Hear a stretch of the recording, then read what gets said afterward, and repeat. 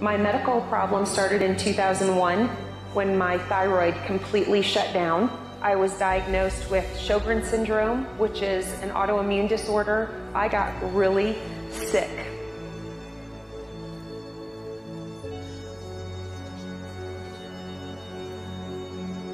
Your body doesn't know what's good and what's bad, so it attacks the good stuff as well as the bad stuff.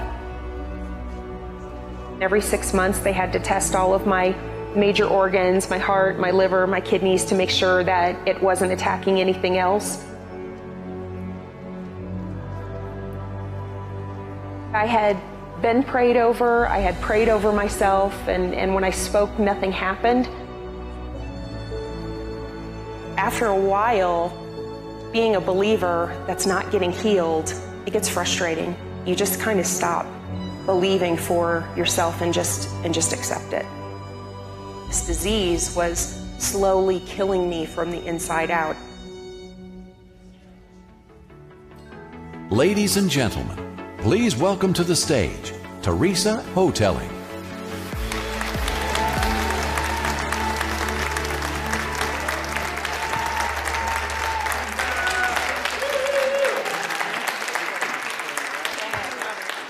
Praise the Lord. Man, this is Teresa, and what a great testimony. So again, we want to go on beyond just the healing, but you need to let people know exactly what Jesus healed you from and how he did it, because this is a different testimony than Nikki's in the sense that it was just nothing but the Word of God. Yep. Over the course of 10 years, I was diagnosed with lupus, Sjogren syndrome, my thyroid completely quit. I had degenerative disc disease in my back. I had bulge discs in my back that would put me out for weeks at a time. I had carpal tunnel. So all of these things that the doctor said were incurable. How do you get all of those things? Bad living. I actually have had people come up to me and tell me all the stuff that they've got, and I say, how did you get all of this? I let it in. I let it in through ignorance. You know, I was raised under, my dad was a Rhema graduate. Oh, really? And so I was raised under the Word of God, but I never took it for myself. The Word was always about rules and regulations, and it wasn't about relationship. And it took me 15 years of rebellion and bad living and all of those things that you think are freedom in the beginning that eventually bring you into bondage to sickness. And so your dad was a Rhema grad? Yep. And you went the other direction? After I left for college, I left my faith behind. I didn't know that. Because I bet your parents were thrilled to see you come back around. They were. And, you know, I really credit them, and I want to encourage any of you parents out there that have prodigal children to keep praying for them, because I truly believe it was their prayers that kept me alive during those 15 years that I rebelled. And I truly believe that it was because of that, because I was treating my body so badly, that I allowed all of that sickness and disease to come in, even though I had the information about the Word. Now, were you a believer during this time? Absolutely. Believer, so you were filled with the Spirit. You were an unbelieving believer. Yes, I was. Baptized with the Spirit, had experienced the gifts, you know, throughout my high school years, but it wasn't mine. It was just information that I had. You could have asked me for a scripture on healing. I could have given you 20 of them. You know, I spoke them over myself. I quoted them over myself. But it was truly coming to Charis that changed everything for me. So you hadn't changed before you came to Charis, or how does a girl that's living 15 years in rebellion come to a Bible college? Well, in 2007, I was at the end of my second marriage, and at that point, I had been diagnosed with the Sjogren syndrome and the hypothyroidism, so I was on various medications for that. And I was really at the end of myself in 2007. I was in a hole so dark, I didn't think I would ever get out. And one night, I had just found out my husband was cheating on me, so my second marriage was ending. And I was talking to my mom on the phone, and I just said, "Mom, I feel so empty inside." And in that moment, I heard God say that even though you have run from me, I have never left you. That always gets me. That's awesome. And I saw in that moment that it didn't matter what I had done. It didn't matter how far I ran from him, how fast I ran from him, the things that I had done, that he was there waiting for me the whole time. And that even when I fell, he wanted to pick me up. Even when I was hurt and broken, he wanted to hold me and comfort me. And how can you not turn to a God that loves you in the middle of your mess? And so that was in the end of 2007. And so I became a radical for Jesus at that point. I mean, I was going to church, I was reading the Bible, I was rediscovering the importance of my prayer language, and I was doing them all for the right reason. You know, before I prayed, I studied, I read, I was nice to people that I didn't like, because that's what I was supposed to do. To soothe your conscience, not really to know the Lord. Yeah, exactly. It was rules. You know, I had to do this in order to please God, in order to walk in his blessings. But now I couldn't get enough. You know, I wanted to know this God, not just know where a verse is, but I wanted to know him. If he loved me this much, I wanted to love him that much, and if not more in return. Man, that's amazing. You know, people say that they know that God loves them, but there's a difference in just knowing that God loves you and then experiencing that love. And you were experiencing it. It was real.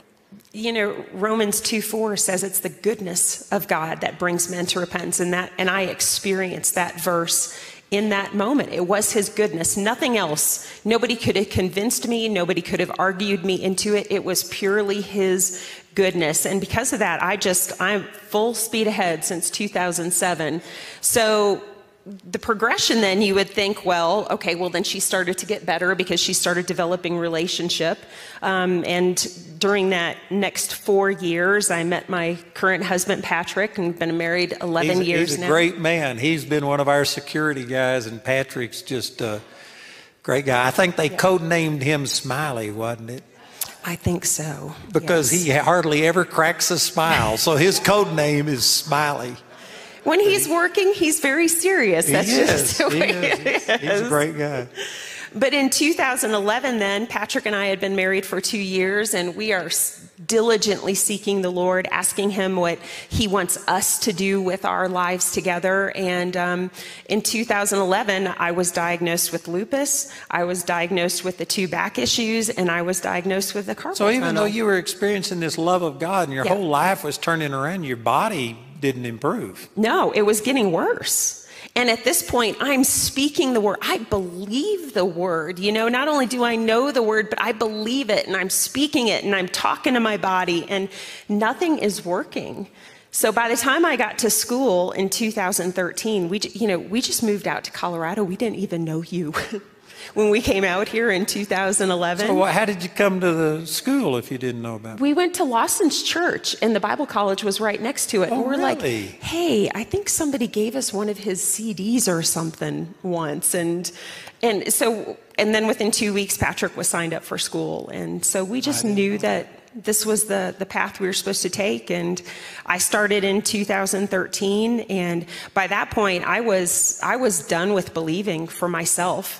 I was done believing for healing. I was frustrated. I was exhausted. I had done everything that I knew to do. Nothing was working. I was still getting worse. These diseases were still killing me, you know. And so getting to school then in that first month, Barry Bennett taught a class on Revelation. And Revelation is really what changed everything. I learned that Revelation isn't just for the super dupers, you know, it's not just for the teachers and the evangelists, but Revelation is for everybody. And I'd hear people say, I got a revelation of this, or I got a revelation of that. And I'm like, I don't even know what that means. How do you do that? How do I get that? You know, so I set on a course to learn about Revelation and how to get revelation. And it was that understanding that came that took the word that I knew and brought it to life on the inside of me. It took, in September of 2013, God spoke Romans 8:11 to me. And that became my verse. I knew as soon as I read that verse that verse would be a verse that led to my healing and a renewed sense of hope. Now, how did you know that? Revelation, it was, but that wasn't the end of it. I mean, you can know that God is speaking a verse to you, but if you don't know what to do with that verse, then it's still just going to be head knowledge to you. It's still just going to be a verse. And for so many years, I would come across a scripture that, I knew that God's trying to speak to me with something, but I didn't know how to get that out of the verse. So I started applying my 4 principles of revelation that I apply to everything since August of 2013. It has never failed to give me revelation. Now, those 4 principles of revelation was Barry's teaching? Did he have 4 principles? It was at the very end of his class, and he gave 3, and I added 1 to it. First one is removing distractions. So we can be so distracted by the busyness of life that it just drowns out God's voice. There's so much vying for our attention, right now. So removing distractions, asking for wisdom. According to James 1:5, it says we can ask for wisdom. I never thought to ask for wisdom, but I started asking for wisdom, after that.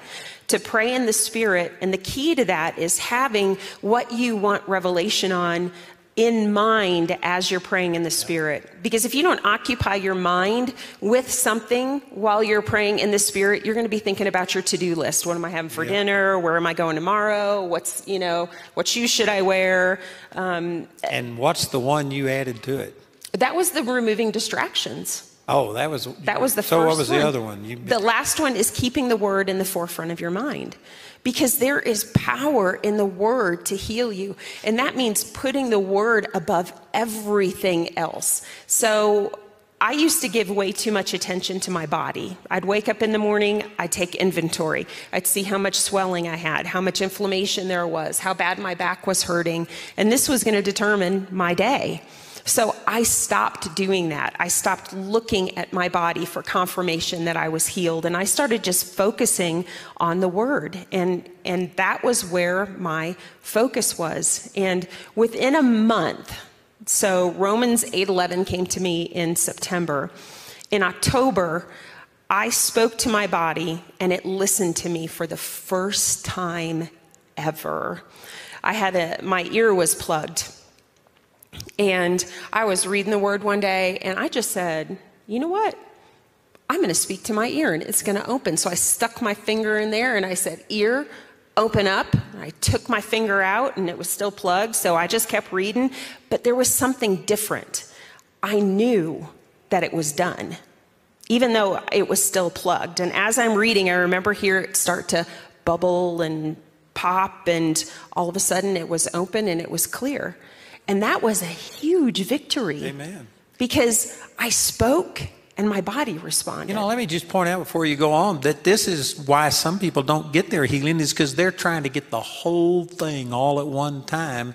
And you have to start, and sometimes start with your ear. Yeah. You may have all these other problems, but you got to start and build your faith as you go, little by little. Yeah, David didn't start with Goliath. He started with smaller That's right. things. Lion and a bear, that's still pretty big. Yeah.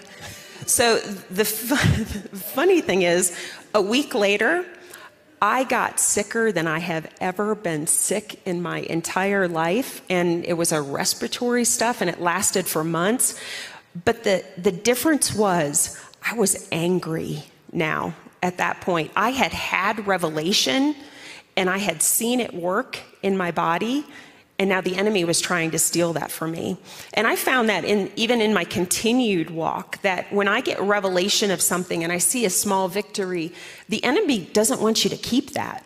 He doesn't want you sharing victory. So a lot of times after you get revelation, you're going to see an attack come after that, because he wants to take that from you. So a lot of times it seemed like I'd take one step forward and then I'd take 2 steps back.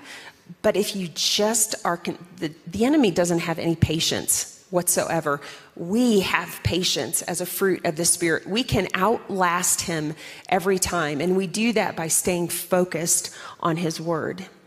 So that's how I got here. That's awesome. And I remember in your video that you were sitting in class and you were specifically saying you wanted it to be Jesus that healed you through the word, not through somebody laying hands on you. That's kind of where your faith was. Yeah. Well, because I had been prayed for hundreds of times. I'd seen people be prayed for and get healed, and then shortly after they weren't healed anymore. So what you were saying this morning in your introduction about the best way for a believer to get healed, to receive the healing that they already have, is through the word. Because then when those attacks come afterwards, then you have something to stand on. You aren't reliant upon that person that prayed for you and you received healing through them.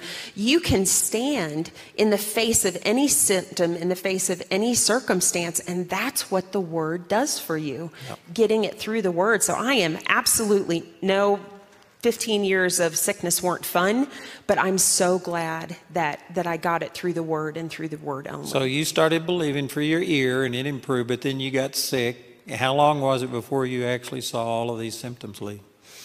From that or from everything? From everything. How long was your journey? So we started school at the end of August, and it was March 13th of 2014. So it was about 6 months. 6 months of applying those 4 principles, of letting God lead me wherever he wanted. The first month, I was focused on healing, and I was focused on Romans 8:11.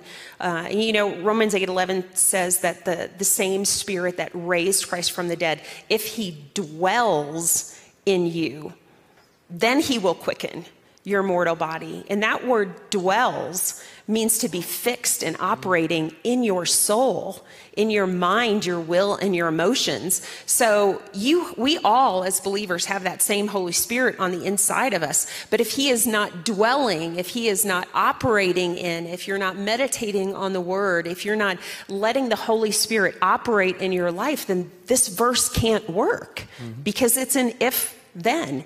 If he is operating in your mind, will, and emotions, then he can quicken. And I love that word quicken in the Greek. It means to supernaturally invigorate, bring to life, restore to life your physical body. So I got a hold of that scripture, and that changed me. So it took about 6 months, but I mean, was there little progress all along the way, or was it just 6 months and then boom, the whole thing happened? People ask me all the time when the symptoms stopped. And I can honestly say I was so not focused on my body at that point. I was really focused on how can I share this revelation that God has given me so that other people can get healed even if I'm not receiving it. That's awesome. How can I give it to other people? So I have no idea when the symptoms stopped. It could have been that moment. It could have been a month Once you before. believe is better than experience, really. Yes. But if you believe, it will produce an experience. So I'm not saying that experience isn't important, but you can get to where you believe something so strong, it doesn't really matter what's going on. It doesn't matter. It doesn't matter what the doctors say. It doesn't matter what your body says. It doesn't matter if your hands are so swollen you can't close them. It doesn't matter. When you know, you know. So I don't know when my symptoms stopped. That's amazing. I just know March 13th. I'm thinking of Mike Cash. He's going to be giving his testimony this week, and he had that huge tumor on his chest, and yet once he knew he was healed, he didn't care if it kept growing or whatever, and it was just a matter, I think, about 6 months until the same thing happened to him. Yeah. That's awesome. March 13th, 2014, right there. At healing school. You know the spot. I was standing right there. Daniel was leading worship. Adam Stone and Tessa were leading worship. And there were 2 words given from the stage. And it's like all of the revelation I had gotten over the last 6 months about who I am in Christ, what I have in Christ, my authority, the power of my words, what actually transpired with Jesus on the cross and where that authority comes from, all of it just kind of culminated in that one moment. And as opposed to the speaking and the commanding and the quoting and all of this stuff, I just told that stuff to get out of my body, and it went. That's awesome. And you've had quite a life since you were healed. What have you and Patrick been doing since you graduated?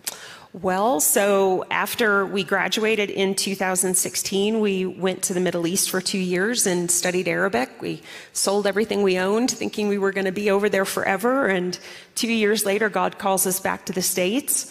We're still doing ministry in the Middle East, but our vision has expanded. And you were immersed in that culture. I mean, you lived there, and here's a blonde white woman over there. You were kind of a target, weren't you? It was interesting. Yeah, I'll just say it like that. I think God protected you, but I remember getting your newsletters, and some of the people, the other Americans that were over there and stuff, there were some really bad things happening. It was a dangerous time. Yeah, it was. But, you know, when you know that's where you're supposed to be, I mean, you use your common sense, but you also believe in that protection that is afforded to you. And it also helps to have your husband a real security guy. Yes, it does. Thank you, babe. He used to do security for some of the dignitaries that would go over to Iraq and different places like that. And so he's a high-level security guy. During some of our conferences, they'll sit around in the afternoon and train each other on how to kill a person with a credit card. I told them, man, you need to get a life. But it came in really handy over there. I guess I mean, so. not that we had to kill anybody with a credit card, but I mean, I felt very secure over there. My mom says, well, between Patrick and God, you should be just fine.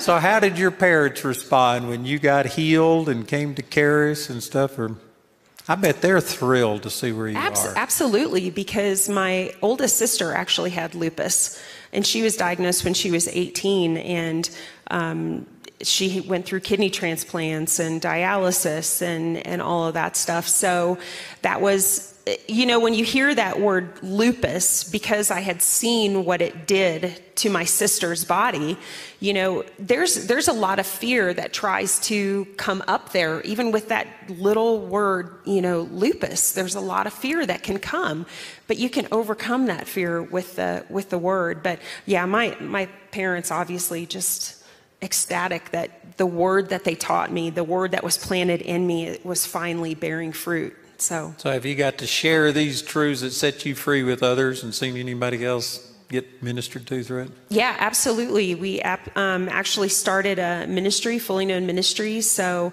right now it's an online teaching because of all of the stuff that's going on. But I share a lot of the revelation that I got over the time, and the revelation that I've gotten since then, because you have to have new revelation. You can't live on old revelation. So we've had an amazing opportunity to reach lots and lots of people and see their minds changed, which is really my heart, is to see people learn the truth of the word, learn who they are in Christ, but also how to apply that. Because you can know the word, but if you don't know how to actually walk it out, what that looks like in your everyday life, then it's hard for people to grasp it, for them to take hold of it. So we've been doing Fully Known Ministries since March of 2019, and it's going really well. That's awesome.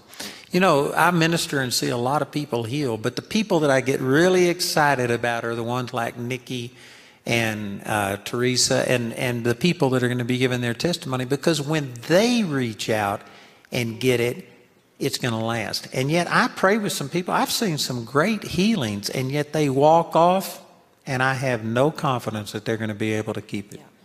Matter of fact, we've made some healing journey videos on a couple of people who we've pulled their testimonies and stuff because they aren't walking with the Lord. They were miraculously healed, and yet it didn't change their relationship with the Lord. So what you're sharing, Teresa, is really important, that you have to have that personal relationship, and when you reach out and get it directly from Jesus through your faith, you're going to be able to keep that. And that's right. You're still growing and maturing today. Yeah, that's right. And I think this is the way everybody should get it. Because it's solid. You know, and I've had opportunity to take that sickness back. You know, a lot of people think that after they get healed that the battle's over, but it's not. You have to fight to keep your position. So you've had some symptoms or something return? Oh, absolutely. Absolutely. But they don't stay. Uh-huh. They don't ever stay.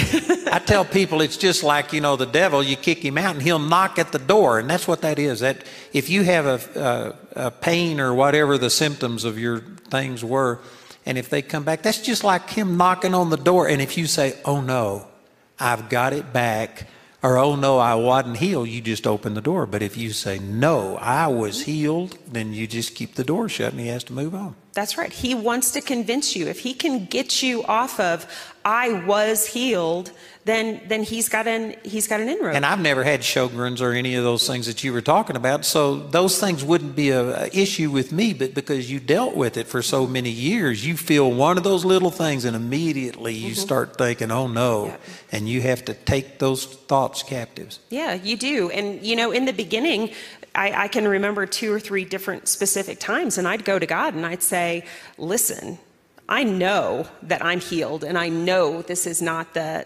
symptoms, this is not the disease coming back on me, so what is it? Show me what this is, how to stand against it. And a lot of times it was something scriptural. He'd show me something different in the word that I'd seen before. But there were other times where I had to change what I was eating. I had to start exercising. I had to take care of my body. We have to take care of these temples. A lot of the stuff that's out there today is because people simply aren't taking care of themselves. That's true. That's a big thing. But when you know, you have to stay with it. You have to stay after it. You have to stay firm. You know, Matthew 7:25 says that the rains came, the rains descended and the floods came and the wind blew and it beat against that house, but it fell not because it was founded on a rock. Amen. That word rock is the word Petra, and it actually means a man like a rock by firmness and strength of his soul. So this means that when you are firm and steadfast in your mind, when your mind is lined up with the word of God, when those storms come, when those floods come, when that wind blows, when those symptoms come, you are sure and you are steady because you are founded on the word of God. Well, you know, I'm really excited about these testimonies because I know people are relating. Some of the things as you were describing what you went through, and there's people that relate to you. You've got your faith developed in this area, so I want you to just look at the camera, pray with the people as we close out this section. And people that are receiving right now, just encourage them to receive their healing. Awesome. Okay. Father God, I just thank you so much for this time that I've had to share this morning. I thank you, Lord, that the words that I speak, that they go out, that they break down strongholds, that they break down barriers. Father, that something that I have said today triggers a memory, triggers a thought, triggers a scripture, Father, that the people watching, that the people in this auditorium right now that need healing, Father God, that they take that as a word from you, that they take it, that they hold on to it, Father, and that they don't let it go. That the words that we speak right now from this stage, Father, they are spirit and they are life, and they go out and they accomplish what they were set forth to do. I thank you, Father, for wisdom and knowledge, wisdom and understanding in the knowledge of you for all those that are watching. Father, I speak to the bodies of those that are watching, and I just command simply, Father, that they be healed in the name of Jesus. No, I thank you that there is no time, there is no distance with you. Whatever it is that is ailing them, Father, if it is a right knee, if it is a left ankle, if it is a kidney, Father, if it is a heart, Father, we speak to those things and we command them to be healed. Amen. In the name of Jesus. And if that's you guys, if that's something that you have, you take that word for yourself. It doesn't matter if you're here, if you're online, where you are, that is for you. You take it and you receive it, and then you get in the word and you get grounded so you keep it. Amen. Amen. Well, that's awesome. I'm so glad God healed you. Me too. Aren't you excited about the maturity that you've seen in Nikki and in Teresa here? And they didn't just get healed in their body. They've been healed in their heart, in their mind. That's awesome. So thank you. God bless you. Let's praise God for what he did for Teresa. Amen. Thanks, Andrew. Thank you.